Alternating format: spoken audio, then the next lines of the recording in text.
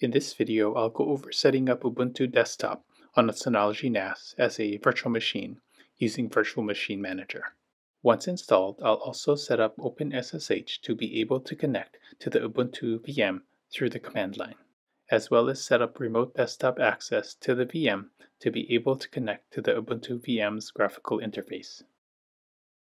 Before getting started, you'll want to make sure that your Synology NAS supports running Virtual Machine Manager.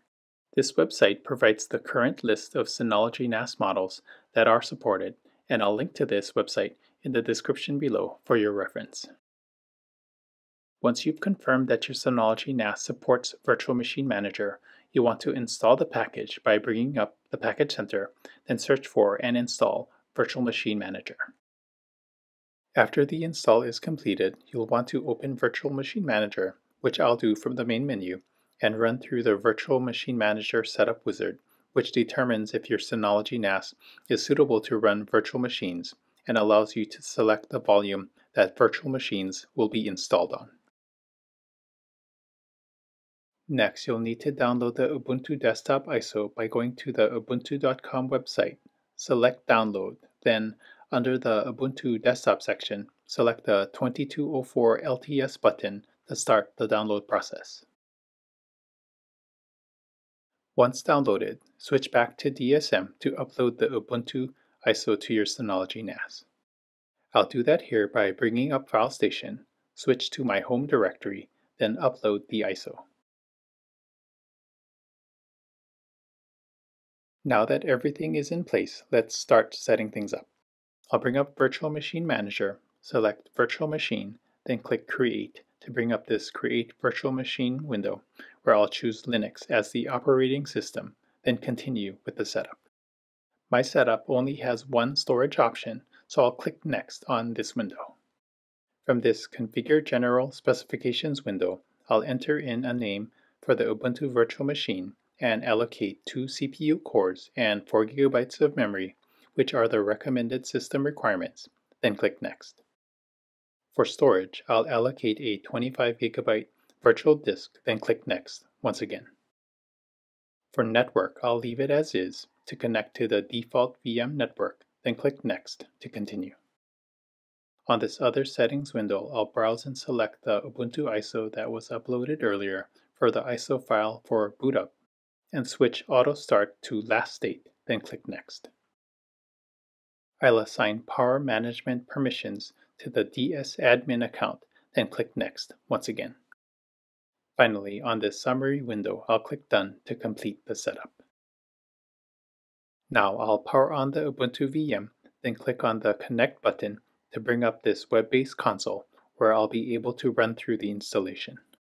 To continue, I'll hit Enter with the Try or Install Ubuntu option selected.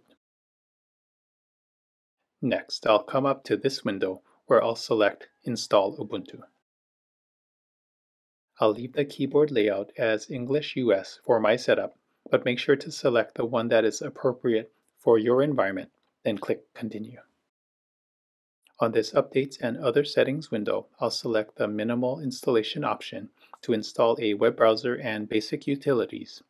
Leave everything else as is, then click Continue. For installation type, I won't change anything, so I'll click on Install Now.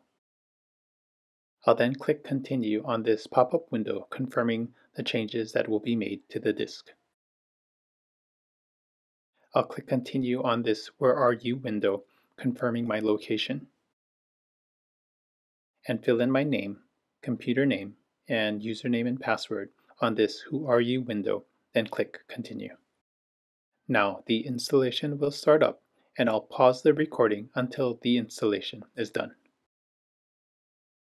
The installation process took around about 45 minutes in my setup, and I'm now at this Installation Complete window where I'll click on Restart Now.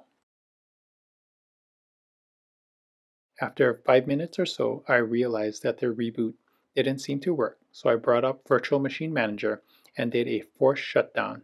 Then I selected Power On, and this time the VM started up successfully. I'll then click on the Connect button to bring up the web-based console, and once the startup process is completed, I'll be able to log on to the graphical interface and click through these initial setup windows. I'll also install the updated software that is available for Ubuntu from this window and wait for the installation of the updated software to complete.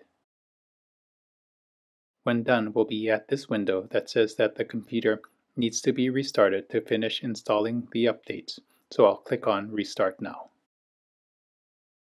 After the VM finishes rebooting, I'll log in again, and the next thing I'd like to do is install the qemu-guest-agent by bringing up a terminal session and run this command listed here on screen. Then I'll start up the qemu-guest-agent by running this systemctl command.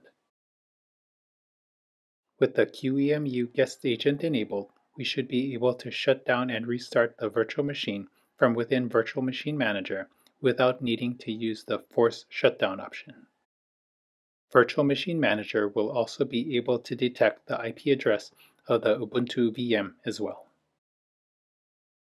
The next service I'd like to set up is openssh, so I can SSH into the Ubuntu VM when I don't need a graphical interface.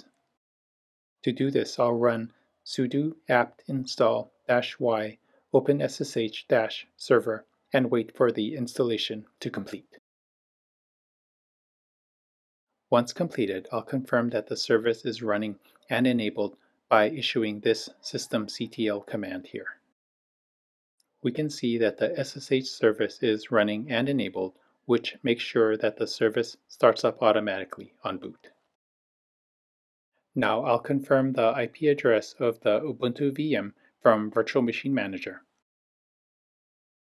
Then I'll bring up a terminal session on my MacBook and SSH into the Ubuntu VM using the account that I created during the installation, and I'm able to connect just fine. The next service I'll set up is XRDP, which allows for RDP or Microsoft Remote Desktop Protocol connections to the Ubuntu VM. This allows us to connect to the Ubuntu VM's graphical interface without needing to rely on Virtual Machine Manager's Connect option, which we've been using. To do this, I'll use the SSH terminal session I have open and issue the sudo apt install -y XRDP command. I'll then run this systemctl command to make sure that the XRDP service is running and enabled, which it looks like it is. Now I'll bring up the web-based console connection to the Ubuntu VM, log in, then log out of the session. I found that if you don't log out of the web-based console, you'll get a black screen when connecting to the Ubuntu VM through RDP. Now I'll bring up the remote desktop application I use on my MacBook, add a new PC, then enter in the IP address of the Ubuntu VM in the PC name box, and I'll add a friendly name so I can easily identify the RDP PC as well, then click Add. I'll double-click on the newly created PC, then click Connect on this warning pop-up window. Here, I'll enter in my username and password for the Ubuntu VM, then click Continue.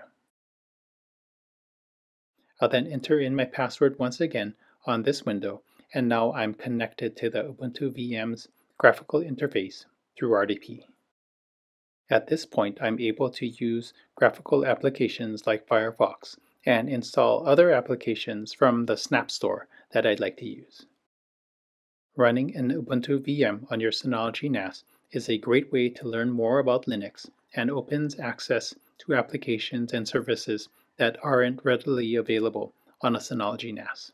And if you have any service or application that you are interested in running on Ubuntu, leave a comment in the description below.